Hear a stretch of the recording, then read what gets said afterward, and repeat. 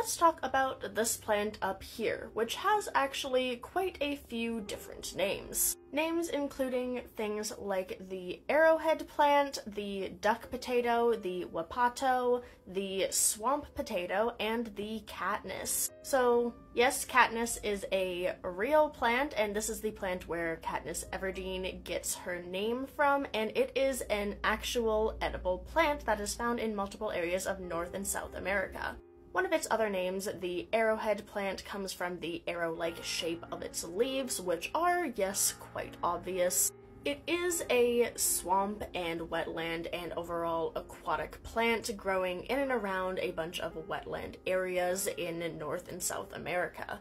It is a tuber, much like potatoes, and it is a very good source of nutrients and has been used and harvested for a very long time by people, especially indigenous groups. Most of the time, the tubers of the Katniss plant are harvested and cooked and reportedly taste somewhat similar to sweet potatoes and are used in many of the same things that sweet potatoes would be used in. They also can be eaten raw, but they tend to be quite bitter and don't taste amazing when raw, so usually it is cooked. Apparently, the leaves and the kind of young shoots and flower stalks of the plant are edible before the flower blooms, but they're also not the most amazing thing, and most of the food value does come from the roots.